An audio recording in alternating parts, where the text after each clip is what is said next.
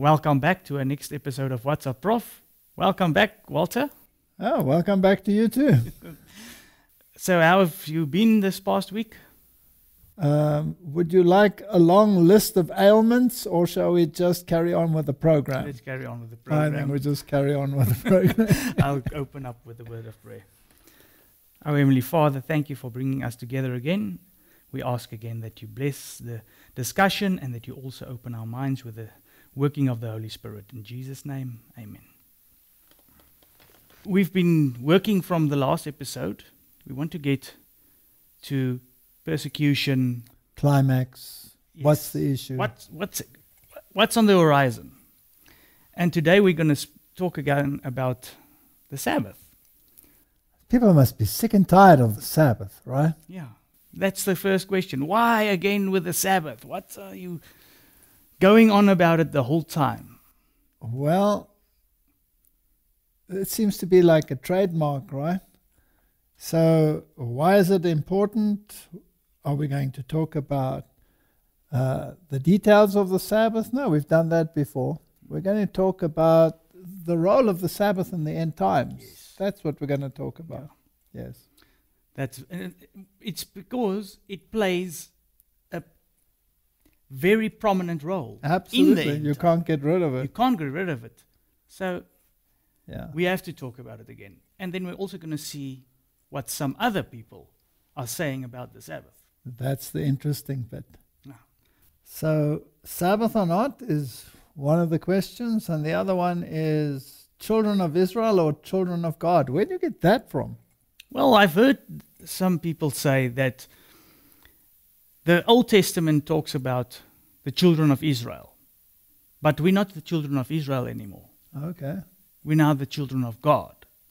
So they actually put it, the Old Testament and the New Testament. Now, what about Adam, who was son of God?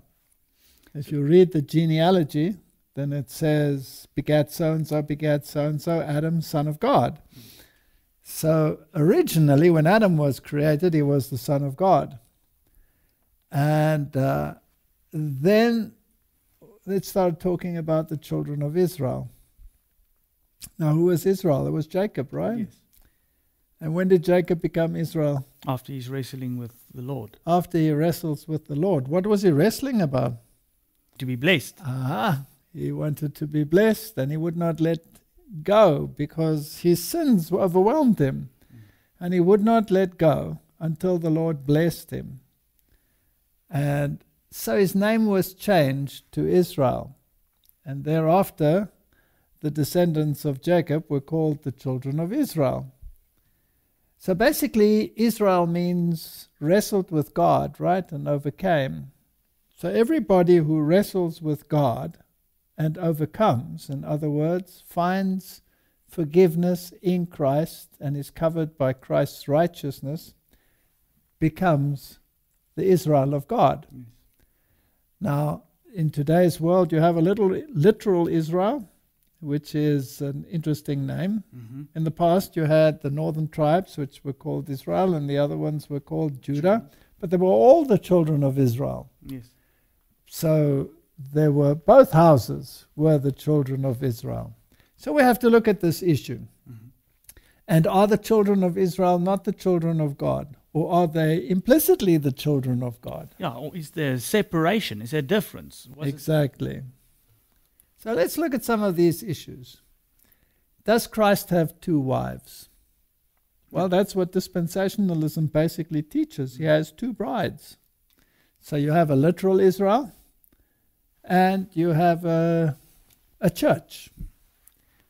Isaiah 2:19, and I will betroth thee unto me forever. Yea, I will betroth thee unto me in righteousness and in judgment and in loving kindness and in mercies. And 2 Corinthians, we jump to the New Testament, it says, for I am jealous over you with a godly jealousy. For I have espoused you to one husband, that I may present you as a chaste virgin to Christ. So the one is talking about the children of Israel, and the other one is talking to the church. And they both have the same husband. Where do you get your righteousness from? From Christ. Are you sure? Yes. Is there any other place where you can get it? No. No. That's the only place that you can get it, right? Who is the one over all judgment? Also, It's Christ. So, where do we find mercy? also In Christ. So, the God of the Old Testament, the God of the New Testament, one and the same. We're talking about Jesus Christ. Okay. And the whole Bible is about Jesus Christ. Yes. In Acts 13, verse 32, we read, "And we declare unto you glad tidings, how that the promise which was made unto the fathers," who's he talking about? The Israelites. The children of Israel. "God has fulfilled the same unto us, their children, in that he has raised up Jesus again, as it is also written in the second Psalm, Thou art my son, this day I have begotten thee." So the promises for Israel apply to whom? To Everyone. yeah, everyone. To the church as well, right? Galatians 3:29, "And if ye be Christ's, then ye be Abraham's seed, and heirs according to the promise." That's interesting. That's putting it. So Abraham's seed, that's the children of Israel, right? And he's talking here to the New Testament people or the Old Testament? New Testament. So if you be Christ's, then ye be Abraham's seed. Yeah, not the other way around. Aha. So when it talks about Abraham's seed, it's singular. That's Christ. Paul makes that very clear in the New Testament, right? So if you are in Christ, then you are the seed of Abraham, because only in Christ do you find salvation. So we're not talking about a literal seed.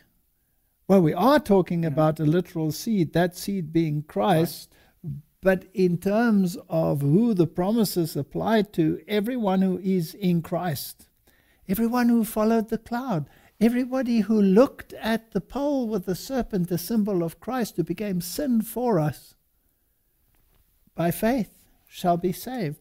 So it's about Christ. To separate them is a misnomer.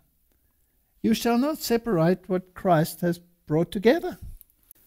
Can I ask, what about now the different covenants?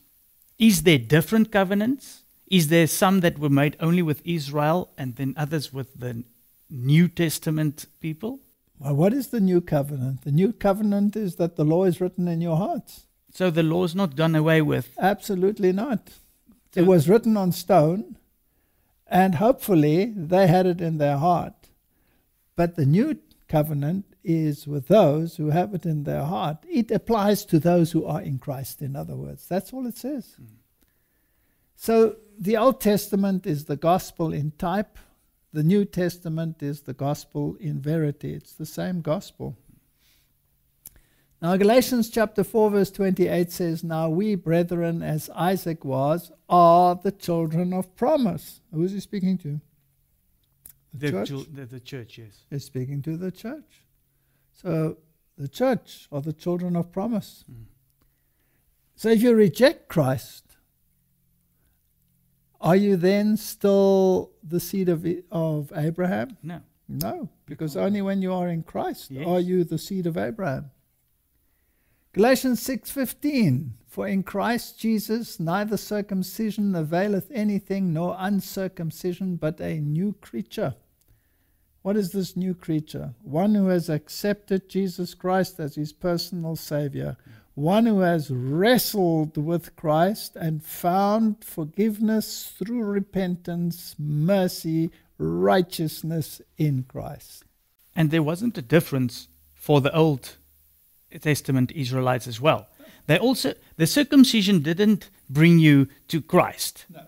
You had to be, that was just a sign. You had to have. It was an outside symbol of an inner conviction. Galatians 6:16, "And as many as walk according to this rule, peace be on them, and mercy upon the Israel of God." So who's the Israel of God? Those who are in Christ. Yes. Now let's go back in history and see what Eusebius's view was. Now, he was this historian, remember? Famous historian. And he wrote, then the spiritual seed of Abraham fled to Pella. So tell me, who fled to Pella? Was it the Christians or was it the Jews? The Christians. Ah, so the spiritual seed of Abraham, let's say the Christians, fled to Pella on the other side of the Jordan. Yeah, this was with the destruction of Jerusalem. Correct. What did they do there? Where they found a safe place of refuge and could serve their master and, excuse me, what was that? Keep his Sabbath. So who kept the Sabbath? The Christians had fled from Jerusalem. That's according to Eusebius. Now, dispensationalists like to separate them into these two groups, the church and literal Israel, and there are two dispensations for each one of them. And then they still have the confusion that the one will be raptured and the other will reign with Christ 1,000 years down here, while the poor 1,000-year-old widow waits up there. Now, where does that doctrine come from? Is it in the Bible? No. No. So it comes out of the pen of the Jesuits, right? Correct. It is incomprehensible to me that Protestants should follow the dictates of Jesuitical teaching. But that's a fact. That's how it works. So now, here's a quote from Patriarchs and Prophets. In Eden, God set up the memorial of his work of creation in placing his blessing upon the seventh day. There's no doubt about that. And God blessed the Sabbath day, it says in Genesis chapter 2. Yes. The Sabbath was committed to Adam, the father and representative of the whole human family. So we start off with the Sabbath. Correct. Okay, let me ask you two trick questions here. They're not trick questions. They're straightforward. Are the Ten Commandments mentioned in Genesis chapter 1? No. Is the Sabbath mentioned in Genesis chapter 2? Yes. At the culmination of Genesis chapter 1, right? Right at the beginning of chapter 2. Yes. So the Sabbath was prominent from the beginning. Mm-hmm. We assume that obedience was part of the deal because they had to make a choice between good and evil. Mm. And what is evil? What is iniquity? Iniquity is transgression of the law. Yes. Okay. So Adam must have verbally received instructions from God, and the Sabbath is pertinently mentioned. Correct. So he's the father and the representative of the whole human family. So the whole human family got the Sabbath. Was there a Jew then? No. Were there children of Israel? No. No, because Jacob hadn't lived yet, right? He was still, as it were, corporately in Adam. Correct. He wasn't there yet. So its observance was to be an act of grateful acknowledgement on the part of all who should dwell upon the earth that God was their creator and their rightful sovereign. So it was a sign from the beginning. Yes. That they were the work of his hands and the subjects of his authority. I mean, you can't put it better than this. This is spot on. Thus the institution was holy, commemorative, and given to all mankind. There was nothing in it shadowy or of restricted application to any people. There was no sin yet. Yes. It was a permanent institution given to humanity. The Sabbath was made for man and given to humanity. God designs that the Sabbath shall direct the minds of men to the contemplation of his created works. Nature speaks to their senses, declaring that there is a living God, the Creator, the supreme ruler of all. And then there's a quote from Psalms, "The heavens declare the glory of God, and the firmament showeth his handiwork. Day unto day uttereth speech, and night unto night showeth knowledge." The beauty that clothes the earth is a token of God's love. We may behold it in the everlasting hills and the lofty trees and the opening buds and the delicate flowers. All speak to us of God. The Sabbath ever pointed to him who made them all. bids men open the great book of nature and trace therein the wisdom, the power, and the love of the Creator.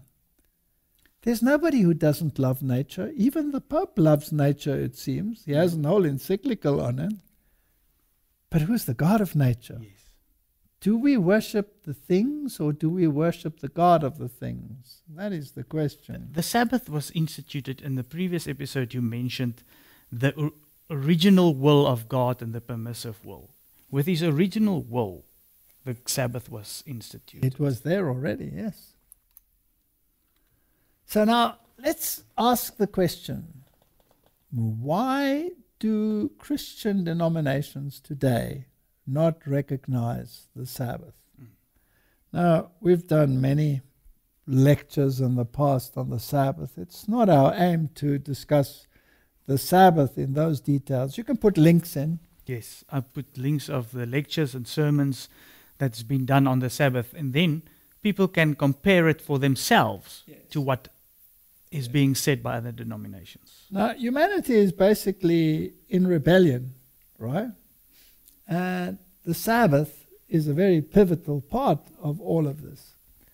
Now, here's a quote from let's go to various Protestant ministries today to find out why they don't keep the Sabbath. Yes.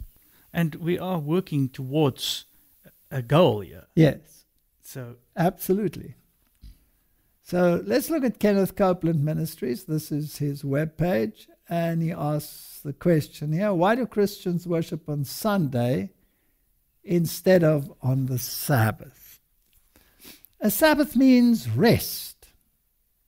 The first reference we find in the Bible about taking a Sabbath rest is God's command in Exodus 16:23-26. Well, it's not quite right. The first reference we find to rest is God rested on the Sabbath day, and that was Genesis chapter 2, right? But let's leave it at that. But anyway, Exodus chapter 16 is not where the law was given. That was before. yeah. The law was given in Exodus chapter 20. He told them, this is what the Lord commanded. Tomorrow will be a day of complete rest, a holy Sabbath day set apart for the Lord. Observance of the Sabbath day was a part of the law given exclusively to Israel. Is that true? No. We'll find out. It was included in their covenant with God, which provided their redemption. Under the law, the people of Israel were commanded not to do work of any kind on the seventh day of the week, Saturday. Well, at least he knows that. Mm-hmm. But to take a physical rest and to worship God. Exodus 28-11, that's the Sabbath commandment. This day served as a reminder that God created the earth in 6 days and rested on the seventh, that he delivered Israel from the bondage of Egypt, and he's quoting Deuteronomy and Genesis, and that his promised Messiah would bring the true rest of redemption. Okay? So he's got some things right there and some things not quite right. Some question whether having church services on Sunday violates God's law. They wonder where the tradition of Sunday church services originated. Well, he's got that right. It's a tradition. From Scripture we learn that there was not a law for what day believers were to worship. Galatians 4:9-11, Colossians 2:16. This is fascinating. We'll have to look at that. Yep. We know the disciples frequently met on Sunday, Acts 20:7, 1 Corinthians 16:2, Revelation 1:10. The Lord's Day. That is fascinating. Does it say the Lord's Day is Sunday in Revelation? No. No, it doesn't say that.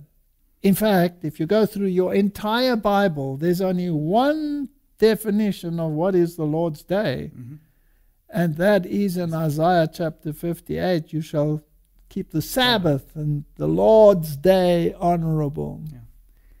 So this is what we call Babylonian confusion. it comes from the mind of an apostate church. Some have suggested it is possible believers began meeting on Sunday in honor of the Lord's resurrection. Others point to it later becoming official when Christianity became the official religion of the Roman Empire under Constantine. But no new command dictated that day. He's got that right. Yep. Isn't that interesting? Mm-hmm. Okay. So, why are they keeping Sunday? He says there's no commandment, so it's a tradition.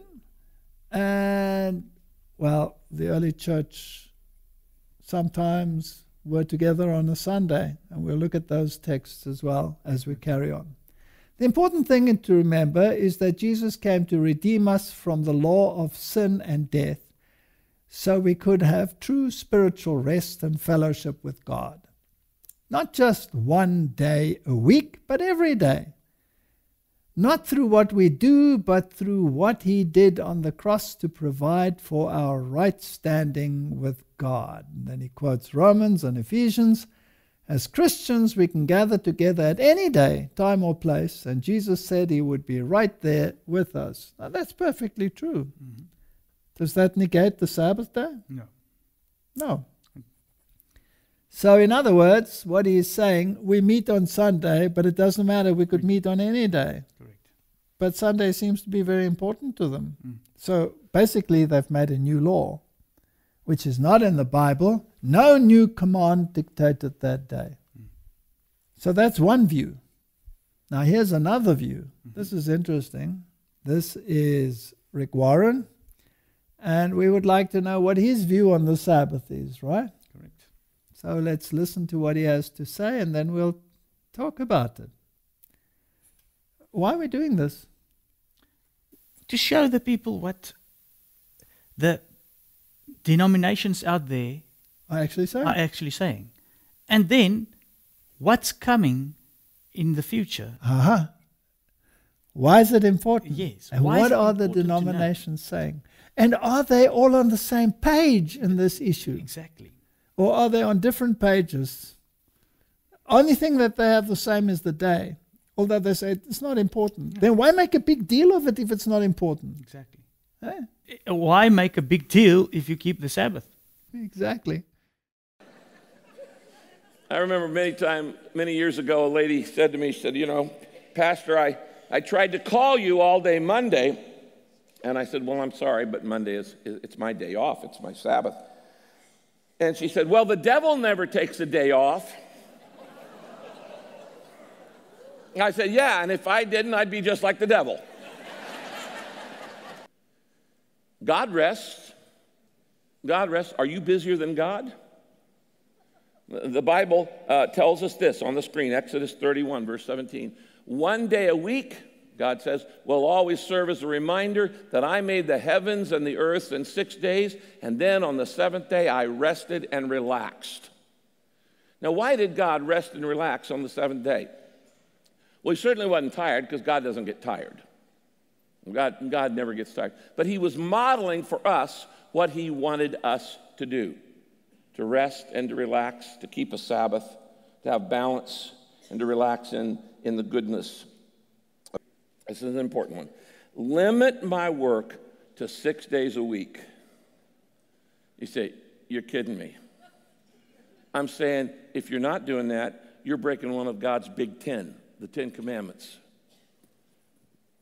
Rest and recreation are so important to life. God put it in the big 10, the 10 Commandments, right up there with don't commit adultery, don't murder, and don't steal. He says every 6 days you take a day off. If you're not taking a day off every week, you are breaking the 10 Commandments. You say, well, I'd never murder anybody. I'd never commit adultery. But are you taking a day off every week? It's right up there in the big 10. That's how important God considers rest and recreation and relaxation. Now, this is the fourth commandment. And when God gives a commandment, he's serious about it. This is not like an option like, well, if you feel like it, take a day off. No, it's called the Sabbath. Let me show you some verses. Exodus 23:12, here on the screen. Work the first 6 days of the week, but rest and relax on the seventh. This is the law, he says. This law is not only for you, but also for your animals. So your pet needs to have a Sabbath. As well as everyone else, including foreigners among you. God says, I don't want anybody unprotected from this law.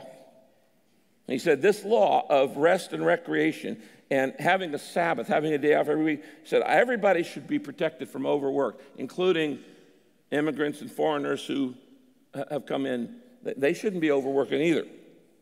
Now here's the fourth commandment. Exodus 20, verse 9 and 10. This is one of the 10 commandments, the fourth commandment. You have 6 days in which to do your work, but the seventh day is to be a day of complete rest. Circle that, complete rest, dedicated to me.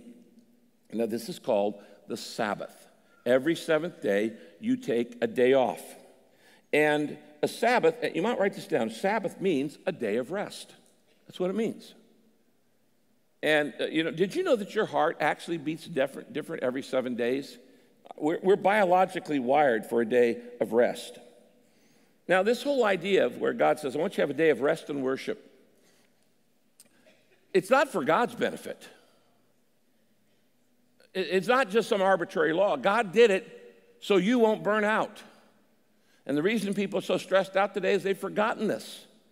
In culture after culture after culture after culture. It's for your benefit. Look at this, Mark 2, verse 27. Jesus said, the Sabbath was made to benefit man. In other words, God didn't make the Sabbath for his benefit.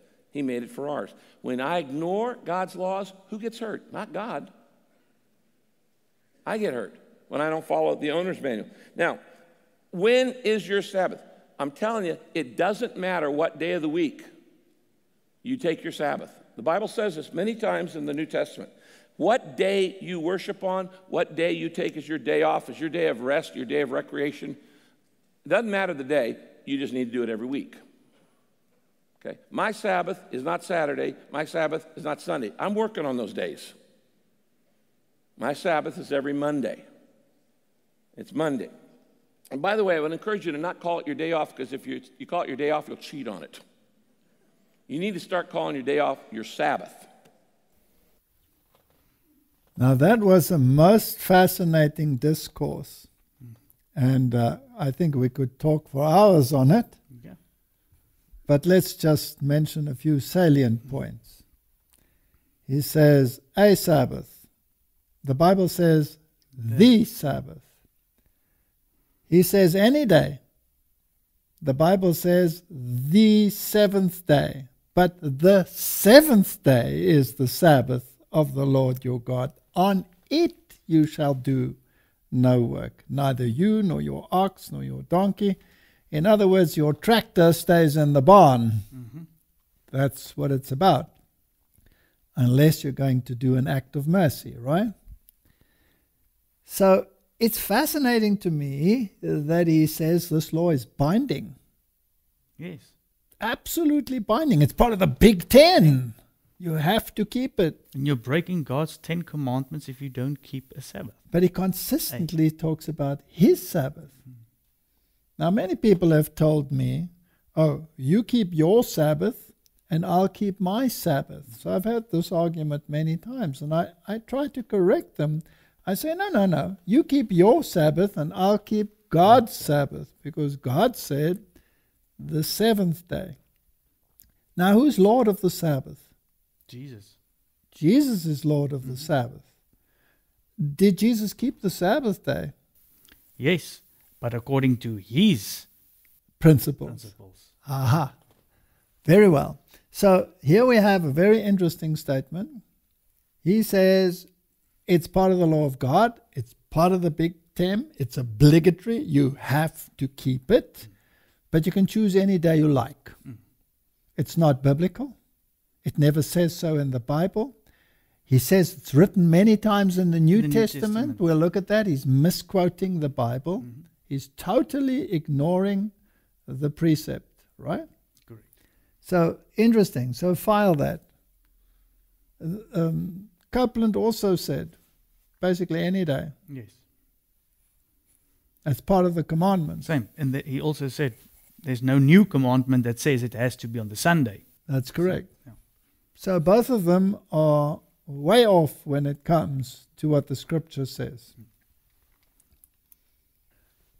Now, Rick Warren said many times in the New Testament, and Copeland also said, they came together on the first day of the week. Yeah. So let's have a look at those texts. It's interesting that those texts are mentioned 8 times. And this is a main argument that these were there to show you that we should worship on a Sunday. So the resurrection was a major event in history. I mean, it is the event of history. And it took place on the first day of the week. Nowhere does it say we must commemorate that day by keeping it as a rest day, right?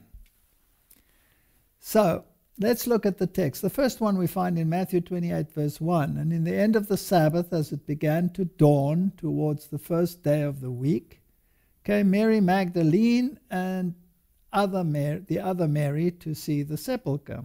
The New English Bible says the Sabbath had passed and it was about daybreak on Sunday. So does this say that they worshipped on that day or that the day has been changed? No, not at all. So it doesn't say anything of that nature. Mm-hmm. So it's just a statement of fact. He rose on the first day of the week. Mm-hmm. Good. Let's just look at this here. It says here in Luke 23, verse 54 to 56, and that day was the preparation. That's when he was crucified. And the Sabbath drew near. And the women also which came with him from Galilee followed after and beheld the sepulchre and how his body was laid. And they returned and prepared spices and ointment and rested the Sabbath day according to the commandment. So it's very clear that the commandment was still in place and kept when Jesus died. Yes. So the previous verse where it mentioned the first day of the week was just telling us that they went to the grave on the first day of the week. Yes. Now here's the second verse that mentions the first day of the week, and that's Mark 16, 1 and 2. And when the Sabbath was past, again, you know exactly, the seventh day is the Sabbath, Mary Magdalene and Mary, the mother of James and Salome, had bought sweet spices they might come and anoint him. And very early in the morning, the first day of the week, they came unto the sepulchre at the rising of the sun. Is there anything there that they worshipped on the first day of the week? No. No. Nothing that the Sabbath was changed now to this first day. What day had they kept as a Sabbath? The Saturday. The Saturday, the seventh day, right? So there's nothing there that the Sabbath was changed? No. Here's the third text, Mark 16, verse 9. Now when Jesus was risen early the first day of the week, he appeared first to Mary Magdalene, out of whom he had cast 7 devils. Are they worshipping on this day? No. No. They just came together on the first day of the week, right? Okay. So that's 3 down. Here's the fourth one. Luke 24, verse 1. Now upon the first day of the week, very early in the morning, they came unto the sepulchre, bringing the spices which they had prepared, and certain others with them. Anything there? No. Nothing. Just so we're whittling down Rick Warren's verses, right? We're on the fourth one. Okay. What about the fifth one? This is John 20, verse 1. The first day of the week cometh Mary Magdalene early, when it was yet dark, unto the sepulchre, and seeth the stone taken away from the sepulchre. So the first 5 verses just tell us that Jesus rose on the first day of the week and that the tomb was empty, right? Yes. That's it. Nothing else. The 6th verse. Then the same day at evening, being the first day of the week, when the doors were shut where the disciples were assembled for fear of the Jews, came Jesus and stood in their midst and says unto them, Peace be unto you. This is the resurrection day. Yes. So now this is where the disciples got together. So the disciples got together to come and celebrate and worship on the new day that had been implemented by nobody at all, because this is the first time Jesus appears to them. No, they were There because they're scared. Aha! So on the same day at evening, being the first day of the week, in other words, before sunset on the first day of the week, when the doors were shut, where the disciples were assembled, not to worship, but because they were afraid of the Jews. Yeah. They felt pretty safe on the Sabbath. They knew the Jews wouldn't do anything on the Sabbath day. But on the first day, they thought, whoops, what's going to happen now? So they got together and they were scared.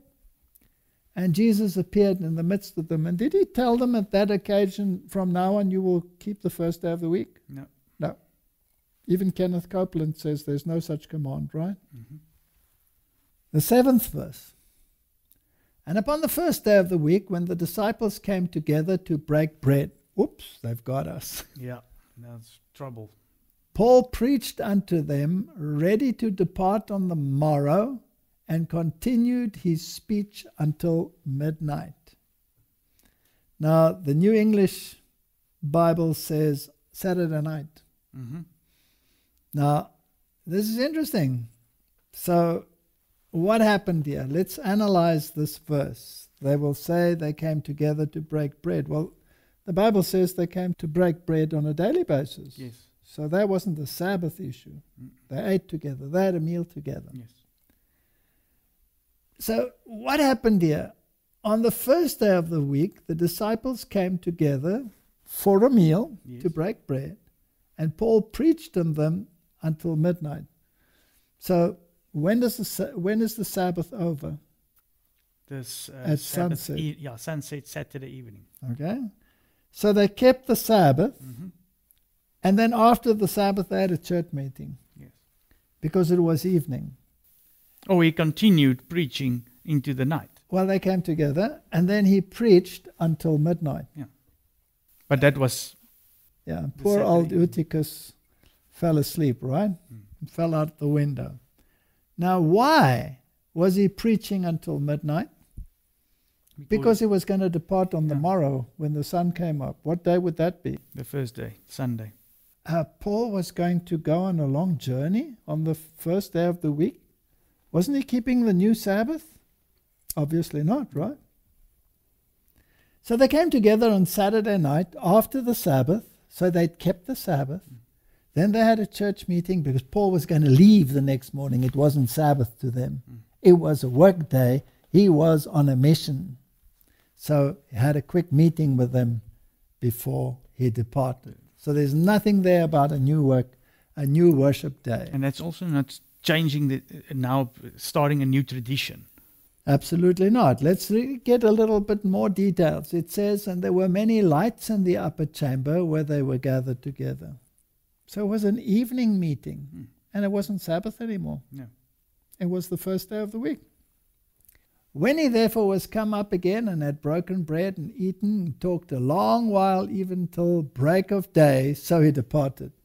What day was that when he departed? First day. He didn't stay for worship? And they, continuing daily with one accord in the temple and breaking bread from house to house, did eat their meat with gladness and singleness of heart. So there's no issue at all that there was a worship service dedicated to a new Sabbath. Yes. Nothing of the kind. And here's the last and final text. Now concerning the collection for the saints, as I have given order to the churches of Galatia, even so do ye. Upon the first day of the week, let every one of you lay by him in store. The Weymouth translation says, at his home, as God has prospered him, and there be no gathering when I come. So now the people are saying, oh, they had a church service and this is a church collection. Yeah. This verse is actually very interesting. Now, in the old days, and even in many places still today, when was payday? At the end of the week. Yes. What day? The Friday. Friday. Yes. So Friday you got your pay. Now, that would be towards the end of the Friday, right? So Paul is saying, now concerning the collection for the saints, as I have given orders to the churches in Galatia, even so do ye. On the first day of the week, put your money aside that you want to give to God. Your tithe, in other words. So when did they get their money? The Friday, Why was he only going to put it together on the first day of the week? they were keeping Sabbath. They were keeping the Sabbath, and he didn't want them to go and count money and calculate what goes to God, what is offering, what is this. Leave that for the first day of the week. And when he comes, he'll collect it. Did he collect it on that day? No. No. They just put it aside. And when he came, he would collect it. So is this verse actually in favor of the Sabbath as a rest day or the first day? Actually, yes. Okay, so there are the 8 verses. That's 8 verses mentioning the first day of the week. And all of them support the Sabbath day. Okay. Christ came to fulfill the law. Did Jesus change the law? This is the heading in the King James Bible. We didn't make that heading. Matthew 5 from verse 17. Think not that I am come to destroy the law or the prophets. I am not come to destroy but to fulfill. For verily I say unto you, till heaven and earth pass, one jot or one tittle shall in no wise pass from the law, till all be fulfilled. Are heaven and earth still here? Yes. Well, I think I think so. think so. Yeah, exactly. Whosoever therefore shall break one of the least commandments of these commandments, and shall teach men so, he shall be called the least in the kingdom of heaven. So now some people say, okay, so it's all right to teach it, you just won't be very important in heaven. But that's not what it says. We'll see. But whoever shall do and teach them, the same shall be called great in the kingdom of heaven. And then he qualifies what's least.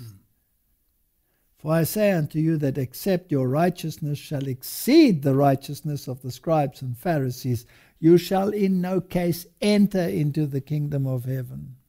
a very important word, exceed. Yes. Not the same as. Now, how can your righteousness exceed that of the scribes and the Pharisees? The disciples were very surprised because these were such holy people. I mean, how can you be more holy than that? How can we be more holy? The only way we can be more holy than anyone else that assumes to be holy is by the imputed and imparted righteousness of Christ. In other words, you have to accept Christ. Did he come to abolish the law? No. How long will it stand? Forever. Forever. Will one jot or one tittle, that's a comma or a full stop, disappear out of the law? No. So is the fourth commandment still there? Yes. Absolutely. Absolutely. So if you love me, keep my commandments. He who says he loves me and keeps not my commandments is a liar, and the truth is not in them. And if you teach others that you don't have to keep the law, or you can keep any day, you must be careful, because you're like the scribes and the Pharisees who make their own laws. What did Jesus say to them? Didn't he say to them, you transgress the law of God for your traditions? Very important. So we're keeping traditions in the world and not God's commandment. Yes, because there's they're saying that even though it's not commanded, the tradition, it was the tradition of the disciples to eventually start keeping the Sunday as a reset. And now without a command of God, you can't do that. Exactly. And now, as we've seen, keeping tradition is putting you in conflict with God. Absolutely. I am the Lord, I change not. I do not alter what has gone out of my mouth. So the other verse, of course, that I always mention is Colossians 2, and they did not disappoint. They threw it in there. Verse 16 and 17, let no man therefore judge you in meat or in drink or in respect of an holy day or of the new moon or of the Sabbath days, plural, which are a shadow of things to come, but the body is of Christ. So now let no one tell you what the Sabbath day is. So Rick Warren says, his Sabbath is Mondays. You can eat what you like. You can do, well. Where in the 10 Commandments does it say, thou shalt not eat this, that, or the other? Nowhere. No. Does it say anywhere in the 10 Commandments what kind of meat offering or drink offering you should bring? No. Where does it say that? In what law? In the ceremonial laws. Aha. So when it talks about drink offerings and meat offerings and new moon days, is it talking about ceremonial days or about Sabbath day? The ceremonial. How can you take that one, the Sabbath, and put it separate and say that's the 10 Commandments, but the rest are ceremonial? And then, by the way, it's plural. Yeah. Unless, of course, you work with some new translations which make it the Sabbath day, which is a deliberate falsehood snuck in there by an enemy of God. Right? Precisely. So the received text clearly tells you plural, lowercase, Sabbath days, which means ceremonial Sabbaths. So the ceremonial Sabbaths were a shadow of things to come. A shadow of what? Christ. Of Christ. So the ceremonial Sabbaths are gone, not the seventh-day Sabbath. And maybe we can also mention here that there's a distinction between the ceremonial Sabbaths and all those laws that was written by the hand of Moses in a book. And was put beside the ark and not in the ark. That was the law written with the finger of God. That twice. was in the ark. And the ceremonial law was against us. In other words, it was against us because it pointed to us as sinners who needed redemption. But the law told us what sin was. So nowhere in the New Testament is there a change of the law. Now, you and I, we are Seventh-day Adventists. Are you a Seventh-day Adventist by choice? Yes. You made a choice? Yes. Were you coerced to become a Seventh-day Adventist? No. You know what?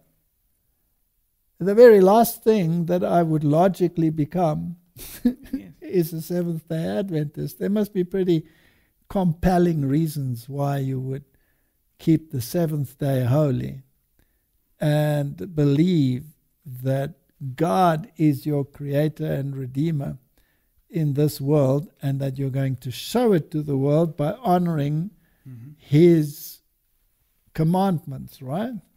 So there are many, many people who argue against this issue. We're talking about some big names today. We had Kenneth Copeland's view, Rick Warren's view. Now, this man over here is Kent Hovind, and I have a great respect for his thinking and his lectures and all of these things. So this is not an attack on him. No. Like we said, this is not an attack on any of these people. No, not at all. We're showing this to move towards a point. We want to say, where does this theology come from and how many permutations of this theology are there out there? And each and every single one of them stands in juxtaposition to the Bible. The Bible hasn't moved. No. Kenneth Copeland moved. Rick Warren moved. Let's see whether Kent Hovind has also moved. Let's just listen to what he has to say on the Sabbath day. What about the Sabbath? Well, I get asked probably every week. I get books sent to me. I've got a whole section of our library by probably every book ever written by any Seventh-day Adventist, and they're all trying to convert me over to being a Seventh-day Adventist. And they send me all kinds of stuff, and don't send me any more. I've already got them all, okay? I don't need any more. I've got lots of books, all the books by Ellen G. White, E.G. White, okay, who wrote, and she was the prophetess of the Seventh-day Adventist Church. I'm not anti-Seventh-day Adventist. I've spoken at some of their churches. And there's a lot of good folks, love the Lord, genuinely saved, going to heaven as much as I am. But what is the truth about the Sabbath? Are we supposed to, work on the seventh, rest on the seventh day? Is that the day of worship or the day of rest? Or what is the truth about the Sabbath? Well, Nehemiah chapter 9, it says, Thou camest down upon Mount Sinai, and spakest with them from heaven, and gavest them right judgments, true laws, good statutes, and madest known unto them thy holy Sabbath. Wait a minute, this is Nehemiah talking about the time Moses received the Sabbath from God. That's 2,500 years after the creation. See, I don't have Moses even on that chart, but 2,500 years after the creation, God made the Sabbath known to Moses.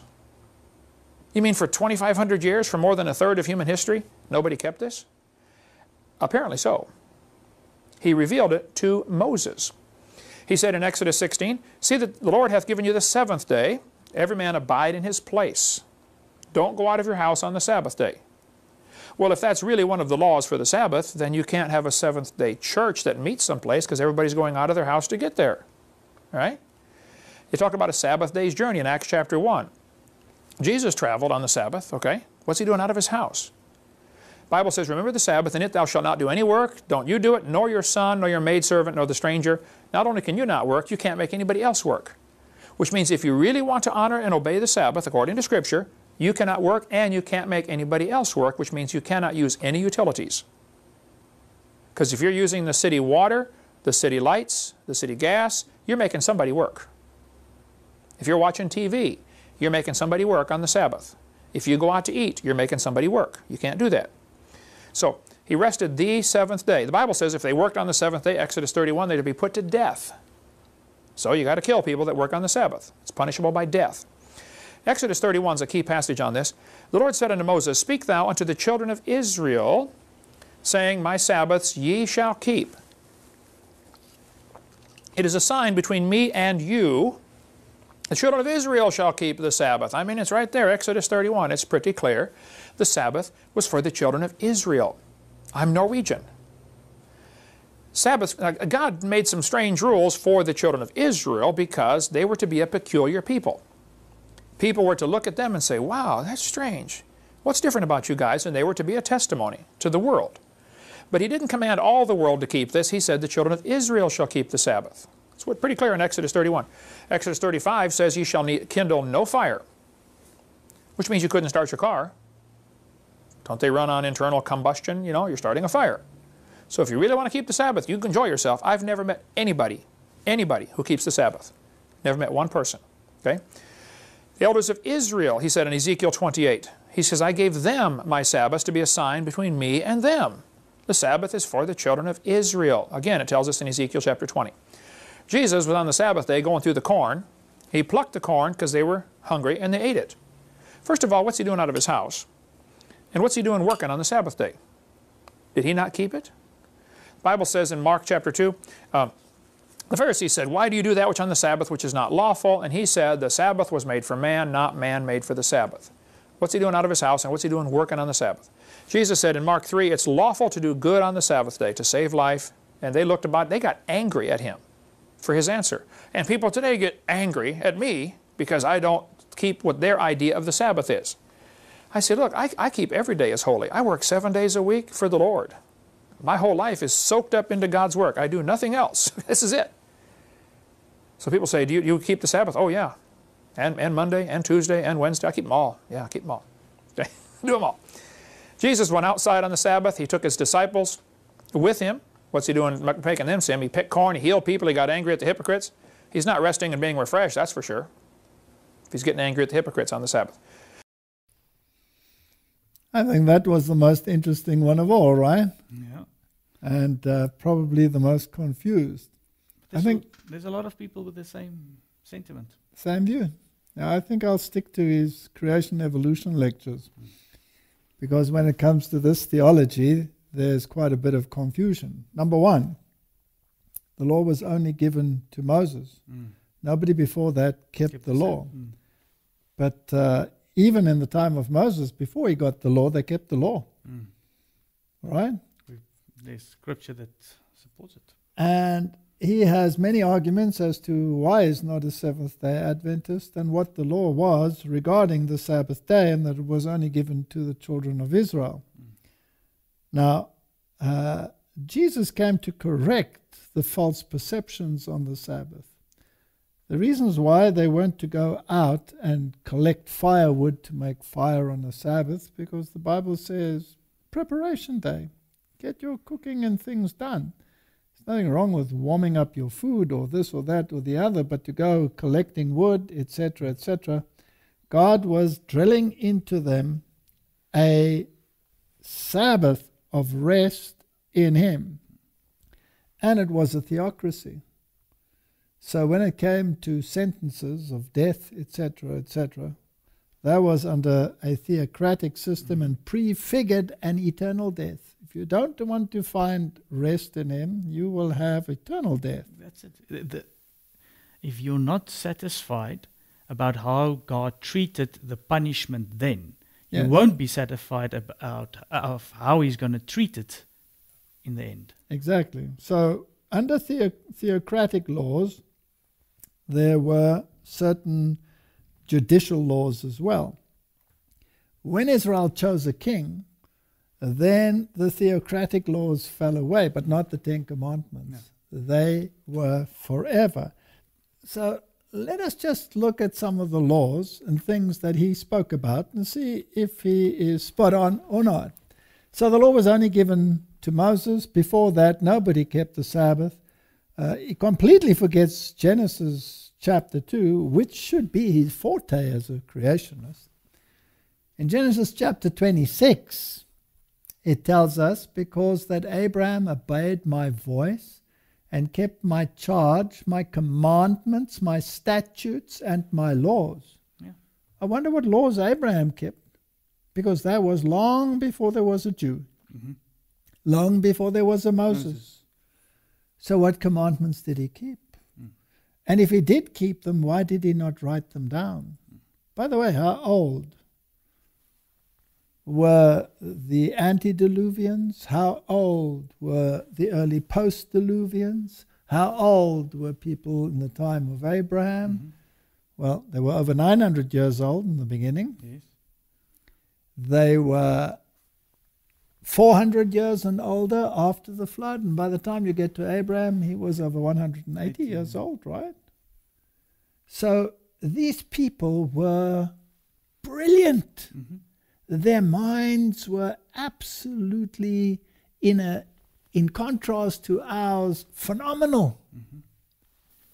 And most of them were living in a time where his great-great-grandfather was still probably alive. Yes. So everything was verbally still. Everything was word of mouth.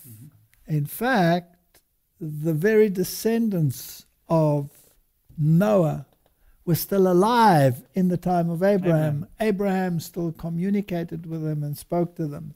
So now, they didn't have to write things down. So only when the mind started to become forgetful were these things codified and language came into existence.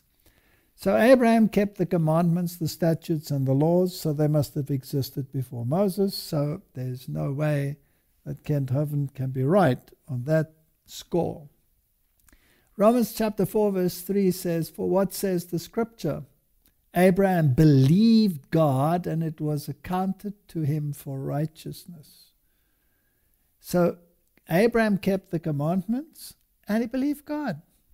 So the descendants of Abraham must keep the commandments and believe God, right? Yep. Did God say, remember the Sabbath day, keep it holy? Yes.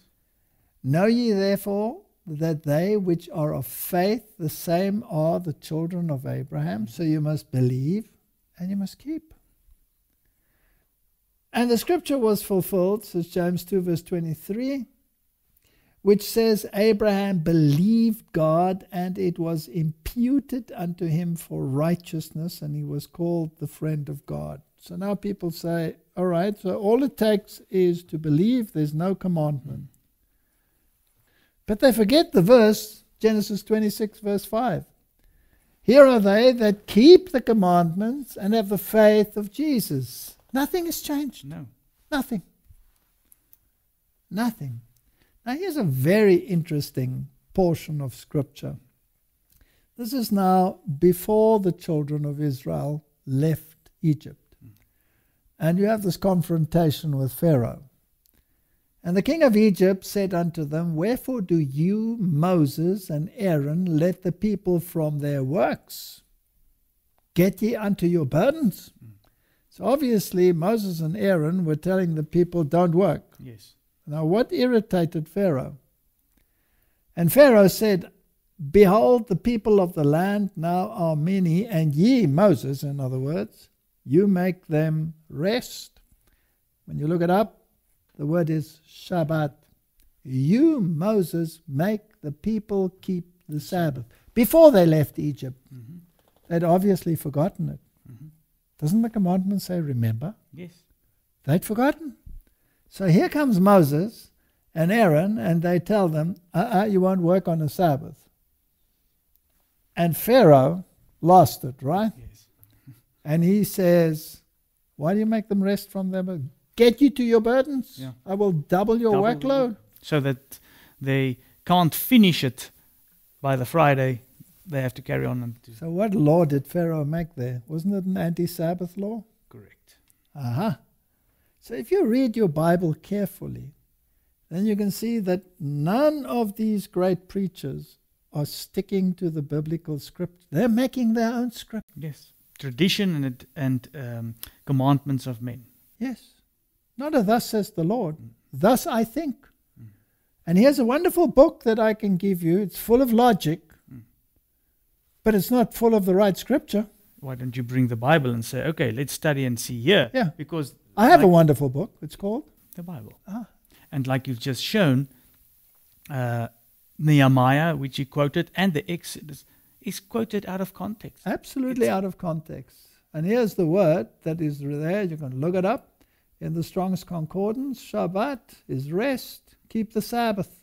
That's what it said.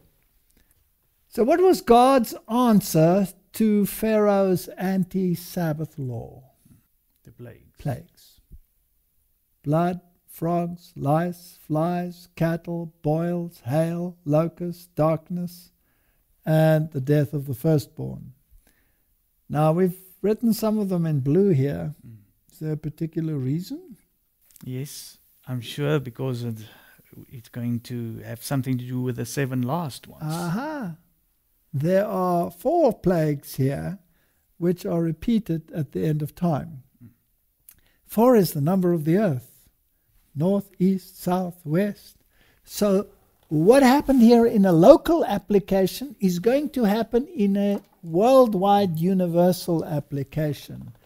When an anti-Sabbath law was made in the time of the Exodus, which prefigured the children of God or the children of Israel, spiritual Israel, going to Canaan, there will be a repetition of 4 of those plagues in the last 7 plagues.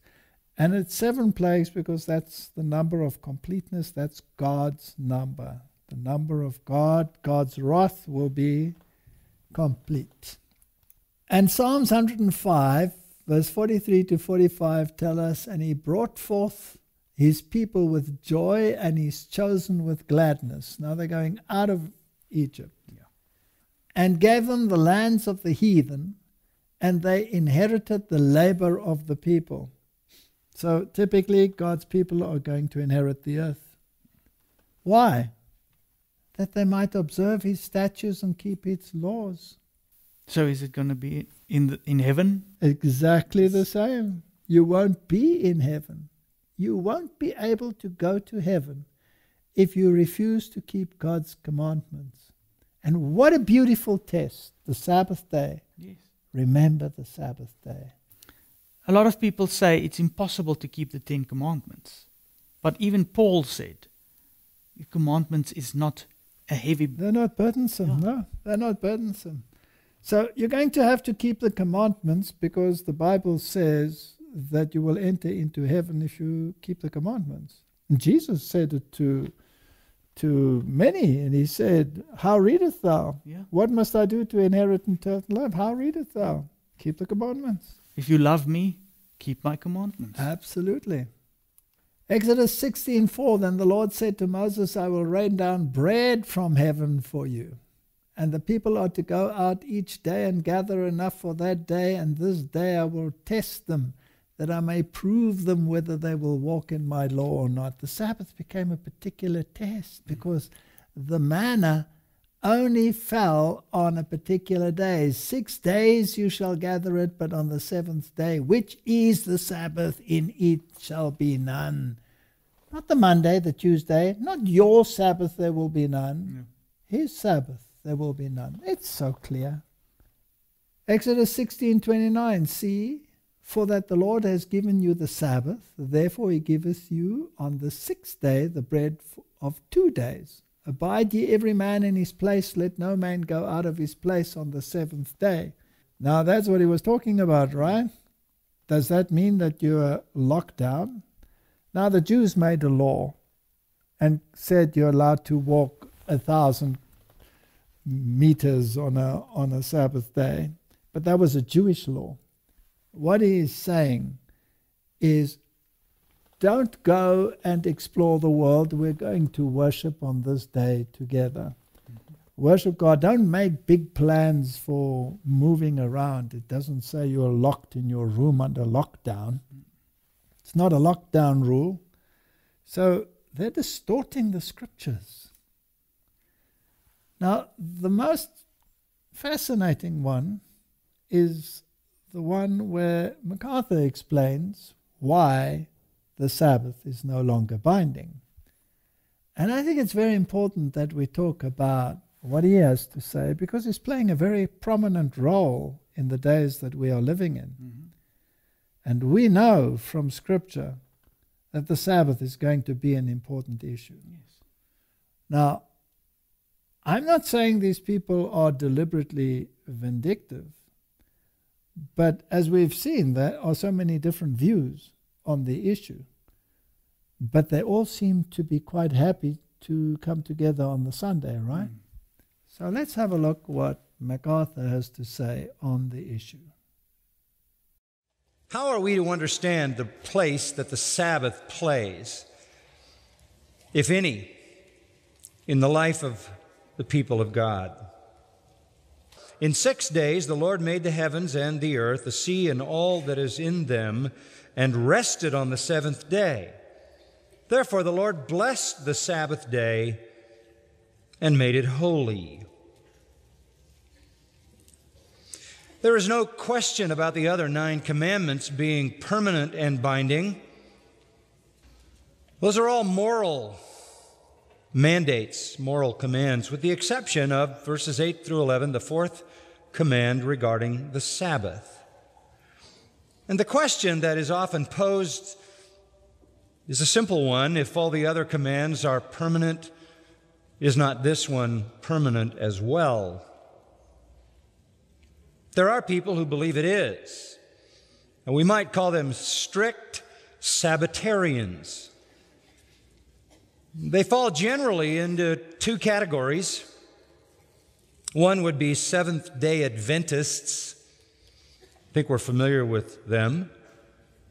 I think it's legitimate to consider Seventh-day Adventism as a cult because they believe that the writings of Ellen G. White are inspired by God and can be put alongside the Bible.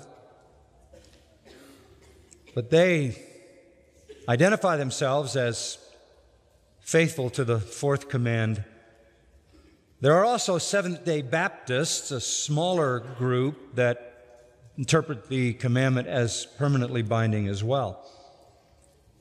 Not quite so strict. You could also identify what you would call Christian Sabbatarians. They have decided that as Christians we must keep the Sabbath, but it's not any longer the 7th day, it's the 1st day. So they shift the command in Exodus from Saturday to Sunday. Every Saturday, America, the Western world, with its Christian influences, worked toward a 5-day work week. Part of that was the underlying sense that Saturday was a day to enjoy the creation. Saturday is a perpetual witness to God as Creator. Sunday, on the other hand, is a perpetual witness to God as Redeemer. Jesus would never violate the 10 Commandments. Jesus would never violate the law of God. He is holy, harmless, undefiled, separate from sinners. But Jesus did anything He wanted on the Sabbath. and incited the leaders in the doing of it, because it was part of bringing down that whole system. In verse 17,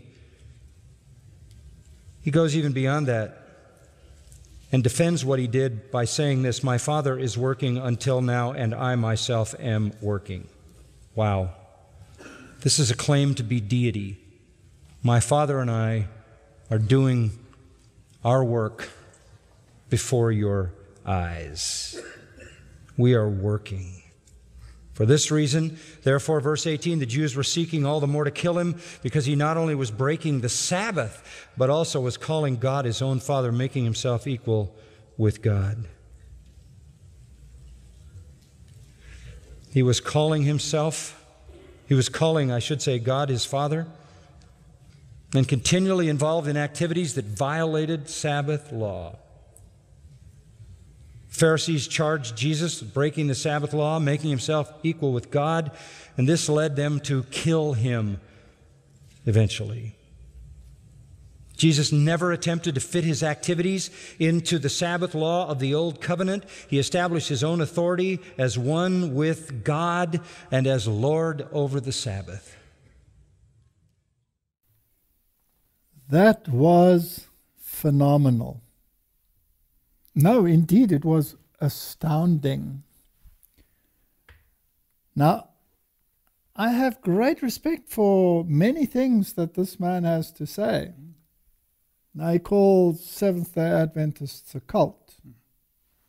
Definition of a cult is someone who has an extraneous source to the Bible, right? So the biggest cult on earth must be the Roman Catholic Church, because they have tradition and the Bible has to be analyzed and evaluated in the light of tradition, yes, not the other way around. Subservient. So that's the biggest cult. The problem is, of course, that their tradition is at variance with the Bible. It says exactly the opposite in most cases.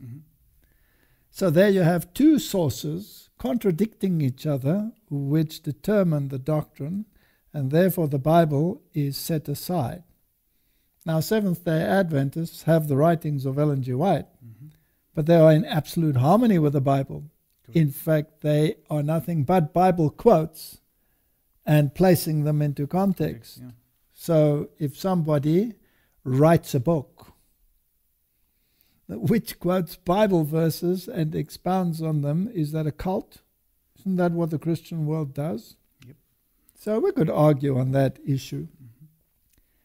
Then his fascinating statement that Jesus broke the Sabbath. He says Jesus never broke any law. He was absolutely obedient, but he broke the Sabbath law. Yeah. So Jesus was intent on bringing down the Sabbath. Did he? Nope. So let's try and answer that question. Did Jesus keep the Sabbath?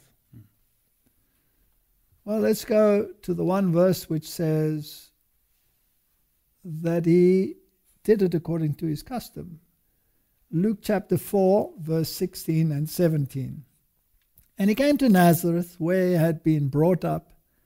And as his custom was, he went into the synagogue on the Sabbath day and stood up to read. It was his custom to keep the Sabbath day. And there was delivered unto him the book of the prophet Isaiah. And when he had opened the book, he found the place where it was written. And then he quotes this famous text and says, "Today this scripture is fulfilled." And now they've also got some people that say, yes, he did keep the Sabbath, but it was because he was a Jew and he had to keep the laws of the Jews. We just now read Jesus' own verse, "Do not think that I have come to abolish the law." Exactly. Not one jot or one tittle will by any means disappear from the law. Is the Sabbath commandment written by the finger of God on tables of stone? Yes. Now, MacArthur said that the others are logical laws because they are definite injunctions that you shall not steal, you shall not do. But the Sabbath doesn't say that. It says, remember. Therefore, he discards it. With what right? By whose authority? Yeah. He's trying to say that Jesus did it himself. Jesus did it himself. All right? He even knocks the Sunday, Yeah. but he keeps the Sunday. His church services are on a Sunday. Well, MacArthur is in court these days because of violating the laws on the COVID-19 for churches are not allowed to get together indoors on a Sunday. So in actual words, what you're saying is he is fighting for Sunday worship while he himself says it's not important. Now, some people might say, yeah, but that's only because they're worshipping on Sunday. He is actually just fighting for worshipping. But it's confusing, it's right? confusing. But let's look what Jesus did. As his custom was, he went and kept the Sabbath. Now, people say the Sabbath is not that prominent in the New Testament. The Sabbath is incredibly prominent in the New Testament. And Jesus came to fulfill the law, to put it in right settings. He said to the Jews, why do you violate God's commandment for your traditions? Why do you have so many exactions and rules and regulations which are not part of the law of God? And there were 2,000 laws on how to keep the Sabbath. And the Bible has a handful. Yes. If I had to go and study the Bible on exactly how to keep the Sabbath, and I study it, then I will find that God says, do not neglect the assembly of the saints. Mm-hmm. And God says, call the Sabbath a delight, not doing your own thing. Remember the Sabbath day, keep it honorable, and then you run out of injunctions, right? So Jesus came to put the record straight. Yeah. Now, his miracles, his acts of benevolence, his acts of mercy, his acts of kindness, they were emphatically enacted on the Sabbath day. And he would point out the hypocrisy of the Jews. Yes. Shall not this woman think of it? This many years burdened with this disease be set free on the Sabbath day? Which one of you, having an ox, etc., will not lead him to water, or if he's fallen into a pit, will not take him out on the Sabbath day? Where are your thoughts? Did he break the Sabbath day, or did he elevate the Sabbath day? He elevated it according to his dictates. So how can these people even dare to say that Jesus broke the Sabbath day? They said you weren't allowed to eat or prepare food. They were walking through the field. By the way, today, if I go walking through someone's field, stealing his corn and eating it, I would be breaking the law, right? I would be trespassing. It was a law of God that if you were traveling and you were going through someone else's field, you were allowed to satisfy your immediate need, but you weren't allowed to harvest and take away for others or to sell. That was theft. So he was not breaking any law. And their laws of ritual washings weren't in the Bible. They had concocted them because they wanted to seem to be so rigid. Yeah. So the Sabbath is about love to God, about service to your neighbor, and Jesus came to live out the essence of the law. And to say that he broke it is almost a blasphemy. Almost a blasphemy, if it isn't one. Because he was without sin, and sin is transgression of the law. I just want to ask, Kent Hovind mentioned that he has never met anybody that keeps the Sabbath because of when you use electricity or water or any of these. In God's original setup for the Sabbath, this wouldn't have been a violation. It wouldn't have been the same that we have today. No. Today we are not under a theocratic law, number one, and the law applies to those in whose heart the law is written. So you and your household you will say, I will do no unnecessary work. But if I can alleviate a burden or help someone, not by cutting his lawn or fixing his motor vehicle, because I can do that on any other day, but if that person is suffering, I can go and alleviate that suffering. Jesus did that on a Sabbath day. Exactly. And he is my example. So the Sabbath to me is about worship, it is about fellowship, it's about being in communion with God, and with his word, with his nature, and all of those things. Even Jesus, when he was on earth, he went to fellowship on a Sabbath. He went to Lazarus and Mary and Martha. Correct. And what's interesting is he attended the synagogue on the Sabbath day, and thereafter went to Peter's house on one occasion, and Peter's mother-in-law was sick, and he healed her on the Sabbath day. And what did she do? She got up and ministered to them, Yes. provided a meal for them. So that was all lawful on the Sabbath day. Our denominational name, here's a quote from the Spirit of Prophecy.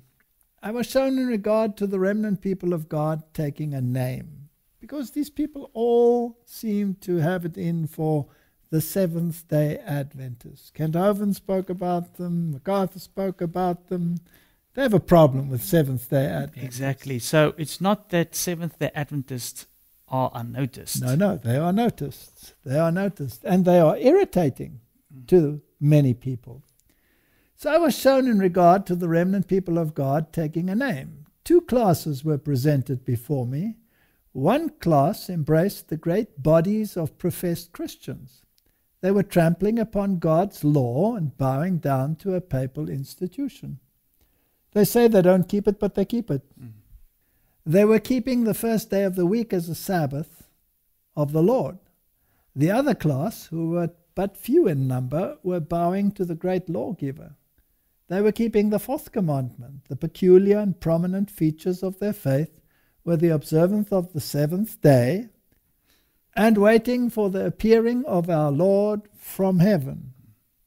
That's the great hope of the Christian, right?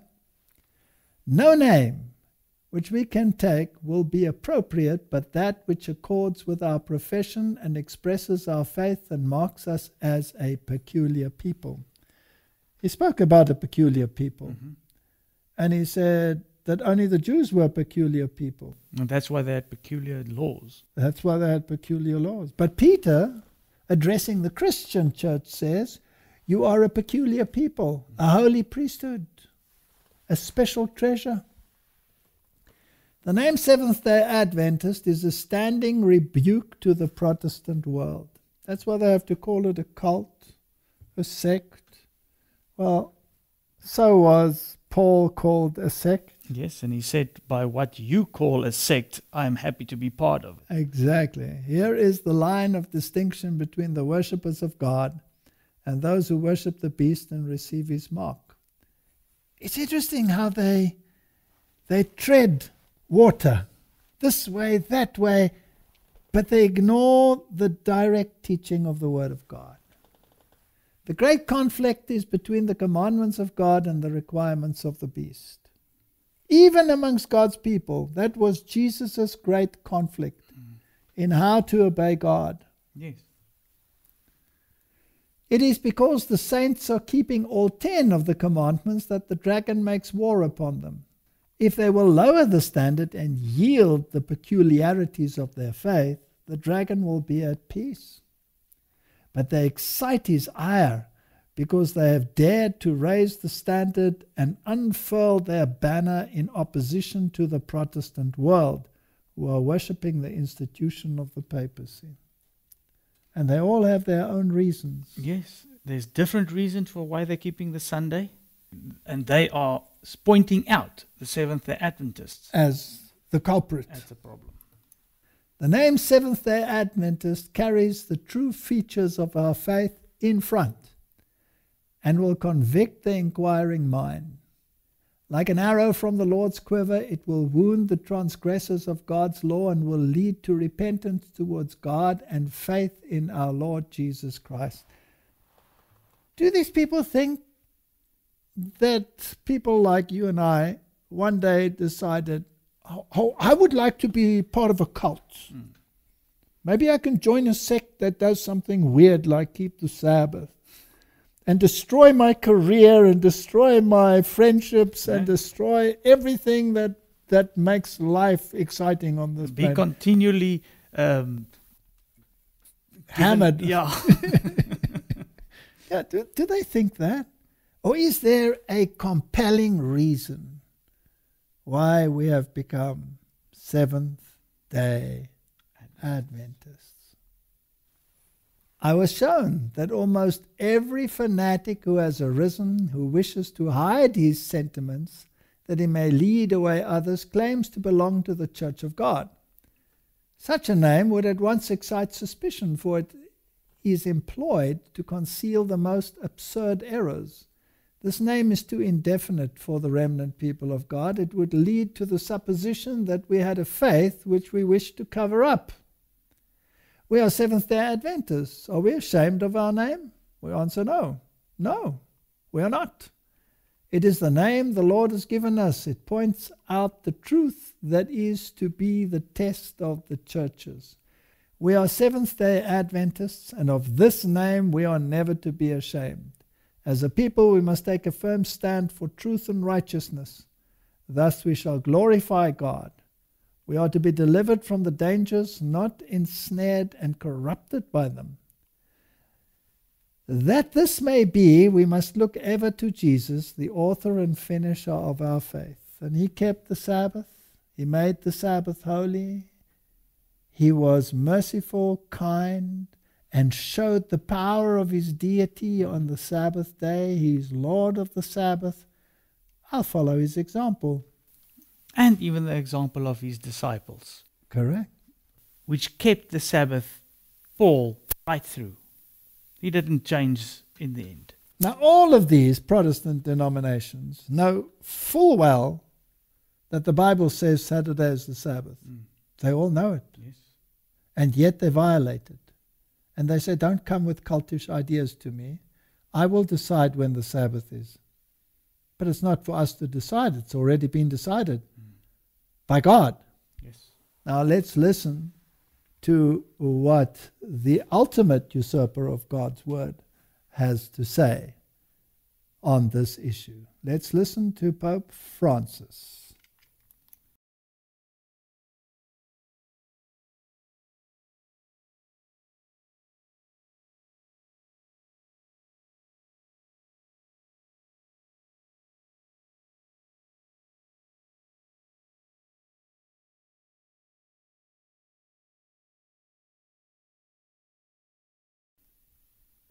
He obviously knows that the Jews are keeping the right day.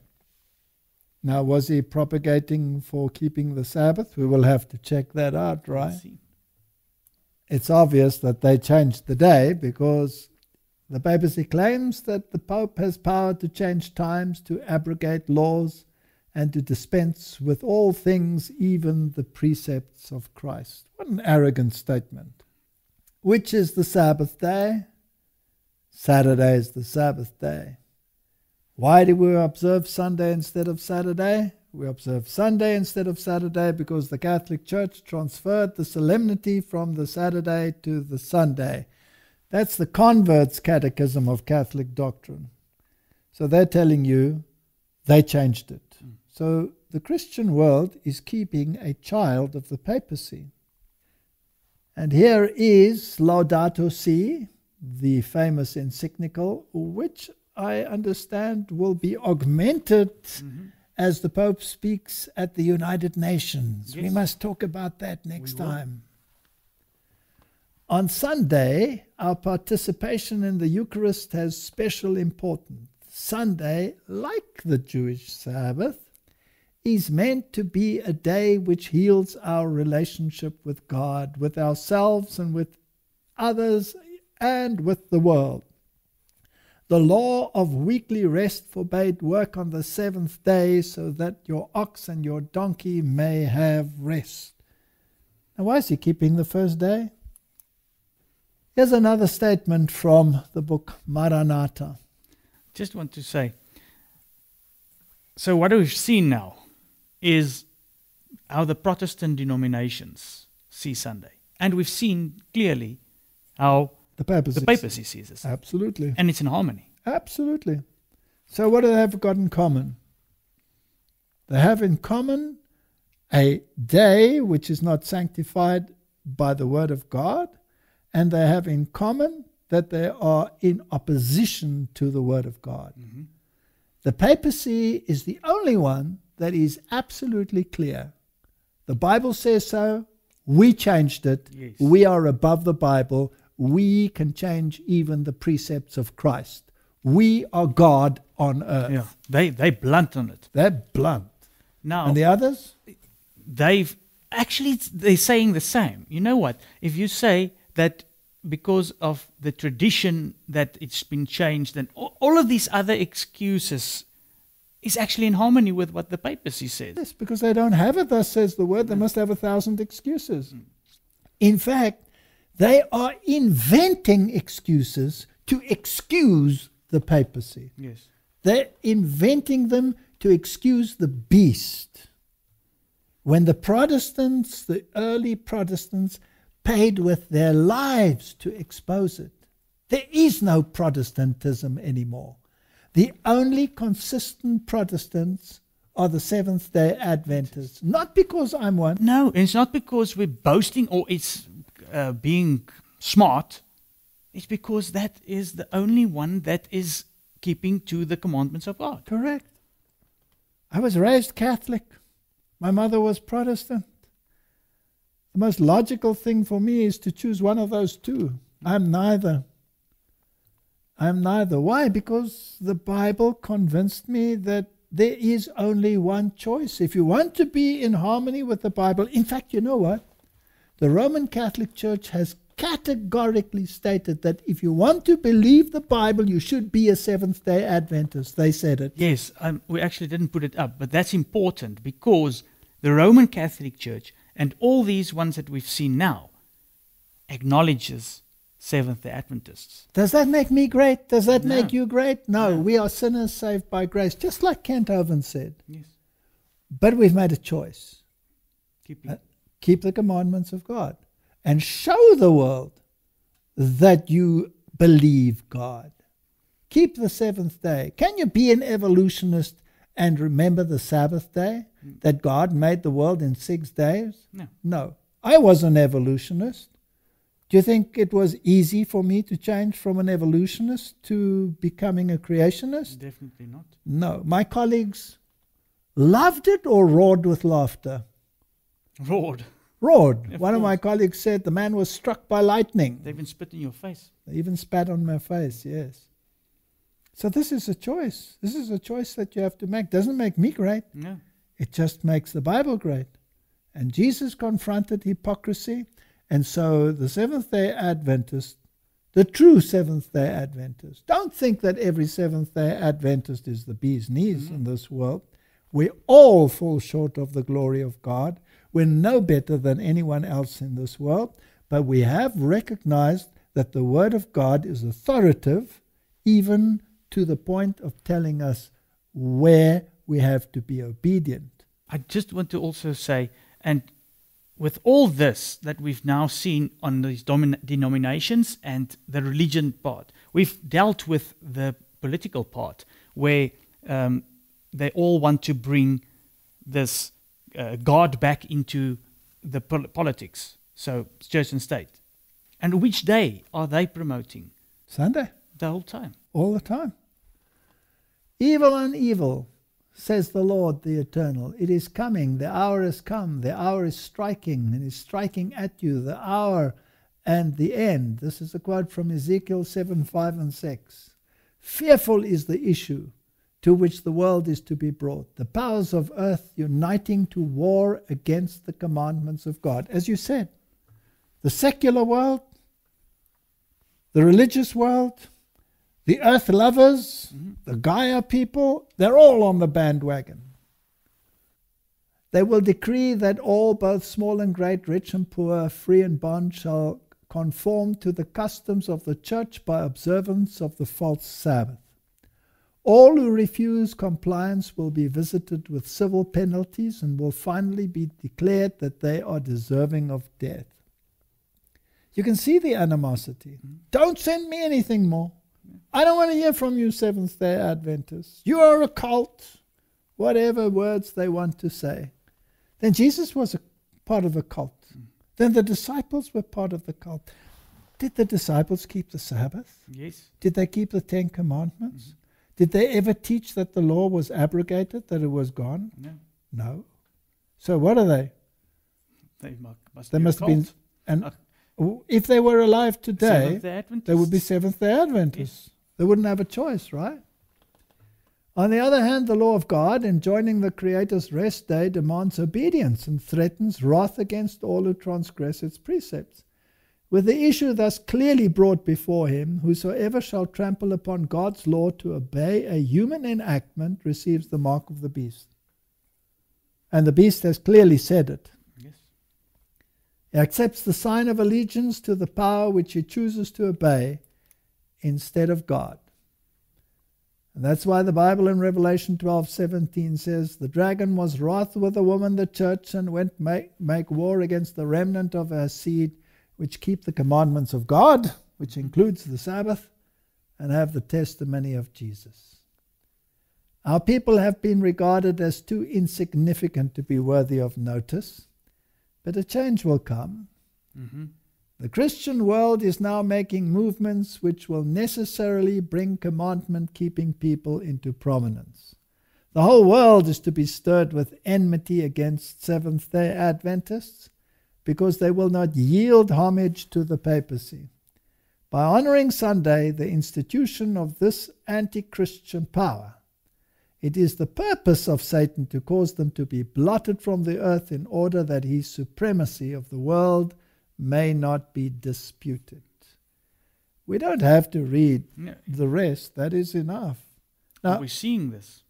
Absolutely. The animosity is increasing because the line of demarcation is clearly drawn in the sand. This is the line. This is the choice. Now, brothers out there and sisters, why would you want to make a choice that is not based on the Word of God? Why would you want to even consider it? Why take that risk? Matthew 10 verse 22 says, you will be hated of all men for my name's sake, but he that endureth to the end shall be saved. There is no necessity for thinking that we cannot endure persecution. We shall have to go through terrible times. The persecution of Protestants by Romanism, by which the religion of Jesus Christ was almost annihilated, will be more than rivaled when Protestantism and popery are combined. Can you see it happening in the world? Yes. There will be a union of opposing elements against them, for however diverse from each other, different organizations may be in their sentiments and religious faith, their forces are united in trampling underfoot the fourth commandment and the law of God. Those who will not themselves accept the truth are most zealous that others shall not receive it. Do we see that? We see it very prominent. And no matter how diverse their thinking on the issue, they are all on the same page when it comes to this. You mentioned the United Nations, and we will see, because we've showed in previous episodes, the World Economic Forum, the United Nations. What is everybody? What is bringing them together? The same thing. The Sunday. The Sunday. So there will be persecution. All that will live godly in Christ Jesus shall suffer persecution. 2 Timothy 3:12. Those who live during the last days of this earth's history will know what it means to be persecuted for the truth's sake. In the courts, injustice will prevail. The judges will refuse to listen to the reasons of those who are loyal to the commandments of God, because they know that the arguments in favor of the fourth commandment are unanswerable. They will say, we have a law, and by our law he ought to die. God's law is nothing to them. Our law with them is supreme. Did Rick Warren says he has a Sabbath? Mm-hmm. Did the other one say it doesn't matter which day it is? Did God specify a day? Yes. I just want to say this whole discussion has brought forth the Sabbath. And the reason being, this is going to play a very prominent role in the end. Absolutely. And we have shown quite extensively how it is a prominent role. And from here on, now we can also start in the next episodes discussing the United Nations, but also the persecution, the 7 last plagues, and then there's also the final restoration. I can't wait for that. Amen. Those who respect this human law will be favored, but those who will not bow down to the idol Sabbath will have no favor shown them. If this is false prophecy, then history hasn't taken place and we are not in existence. Mm-hmm. Correct. Because these things are happening right before our eyes. We can see it every single day. May God give everybody out there wisdom. It's not rocket science. Keep the commandments of God so that you may have access to the tree of life. It's as simple as that. Jesus never came to abolish the law. He came to fulfill it. And don't use false arguments to make him a lawbreaker while stating that he never broke the law out of the same breath in the same sentence. May God give us wisdom to keep the commandments of God, hold to the testimony, and we will see each other on the sea of glass. May God bless you. Let's pray. Heavenly Father, the issue has so clearly been brought before us. The choice is such a simple one. Who has authority in our lives? May people make a choice, Lord, that the only source of authority in the entire universe that has eternal consequences is the choice for thus says the Lord. Give us the strength to follow a thus says the Lord. In Jesus' name, amen. Thank you for watching this video. To subscribe, click here. When the bell appears, click again to get notifications. To watch the next video, click here. Thank you.